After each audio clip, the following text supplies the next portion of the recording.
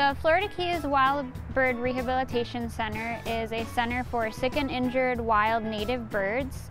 Our main goal is to rehabilitate them and get them back out into the wild. However, some of them cannot be released, and so they end up at our sanctuary, which is open to the public. It's open 365 days a year, come rain or shine. We're open sunrise to sunset every day. We do ask for a $5 donation, and that is because we are a not-for-profit.